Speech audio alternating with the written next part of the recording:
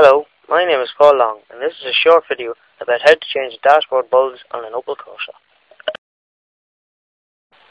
The first thing you need to do is to take 3 screws out beneath the steering wheel.